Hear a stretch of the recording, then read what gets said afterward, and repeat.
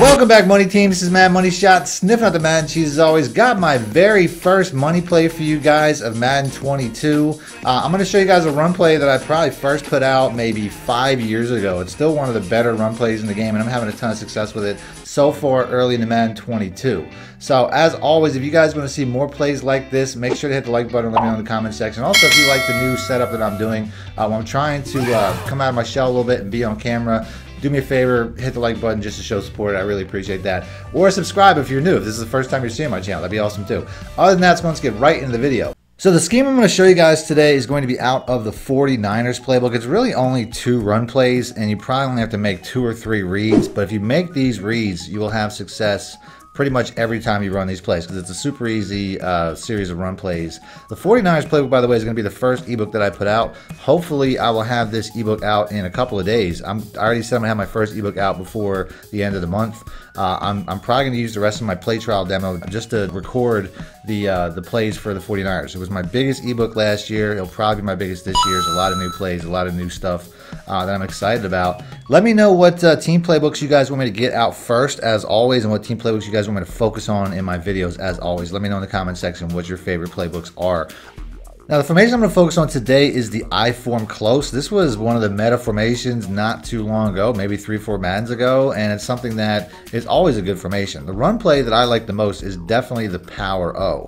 This particular play here, I don't typically run power O's as is. I find it's best to run it kind of like a trap play, and I'm going to show you guys how to set that up. But ultimately, this is one of my favorite run plays every year. It's always one of my go-tos. It's always one of my plays that I pull out of my bag. And then the other play would be the halfback stretch, which everybody here would pretty much be familiar with. The halfback stretch is going to be an outside run, where the power O is going to be treated more like an inside run, just as long as you make the reads accurately. So I'm going to go ahead and I'm going to put them both into my audibles, because I want to be able to make a read and switch in and out of them. If you guys don't know, you just have to hit the left trigger or the L2 button on PlayStation, and you can set that up. I'm not really going to deal with the pass plays. If you guys want to see some pass plays in another video, hit the like button, let me know in the comment section. I will have them recorded on my Patreon and on my Join Now community tab if you guys are members there, so check for that there.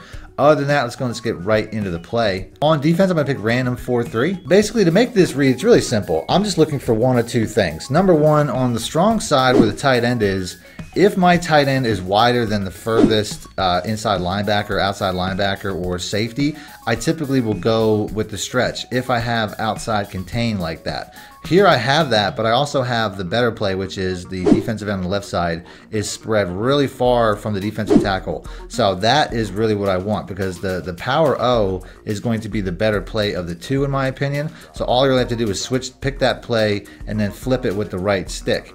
Now you can see right here, it looks like it's aiming right at that defensive end, but ultimately that defensive end is going to get blown out of the play by the blocking.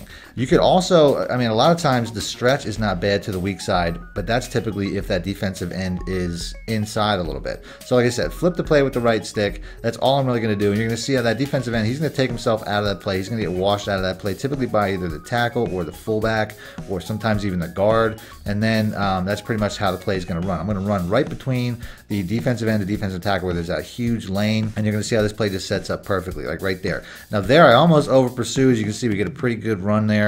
What, I get like 15 yards before anybody even touched me, and that's basically the point of this play. It's a really good play when it comes to inside runs. Like I said, I treat it like an inside run, even though it looks like the diagram is kind of like an outside run. I don't really treat it that way. I treat it like an inside run right here. You can see how this defensive end gets washed out of the play. It's the fullback who makes the play there. As you can see, he just basically lets him take himself out of the way, and he just carries him out of the play, and then I just basically have a really easy run right behind the pulling guard, who then becomes my lead blocker. He basically becomes you know, like the fullback would have been.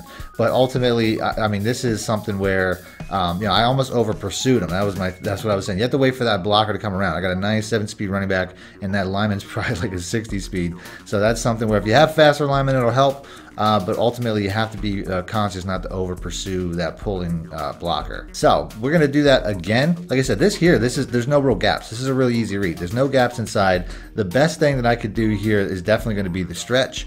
I have a cover 3, so I have a safety right behind that outside linebacker. So I don't really like it running at strong side here. So I'm typically going to, once again, you can flip it if you're going against something like this, where you see you have you know, the safeties in the box, and you have the linebacker there. It's going to be best to try to flip it. and you're going to hope that your fullback can get out in front of you and basically make that block. And you can see right there, it works out pretty well. The stretch, in my opinion, it's not necessarily the better of the two plays, but it's still a good counter. This is a perfect look for just a straight stretch because that tight end has outside contain over that defensive end or linebacker. Typically, it's in this particular situation, it's going to be a defensive end, and he's basically going to act as a double team. If he doesn't get off that double team, it might be a little bit of an issue because then the safety and the cornerback are going to, there's only one blocker left, the receiver. That's the only thing. I probably would, you know, if Kittle can get off that double block and get down to the second level, get to the safety, it'd be great.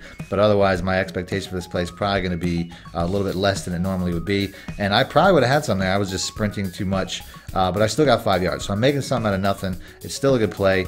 Here's another play. This one here, once again, you got that guy. He's way too far outside. So this is a best case scenario to try to get that other guy who's closer to the line, basically flip it, run it as a stretch play, and now you can see there's just nothing out here. So it's a really simple read. These are, you know, we're going to get probably our biggest run of the video, and I think that's a good run to end it on. So that's it. That's the vid. If you guys want to see more plays out of this particular scheme, do me a favor, hit the like button, let me know in the comment section. Other than that, thanks for watching, man. Moneyshot out. Need more help or just want to show your support? Then head over to my Patreon and join my team, where you can get exclusive content like ebooks and bonus plays, as well as early access to my vids and more. Link in the description below.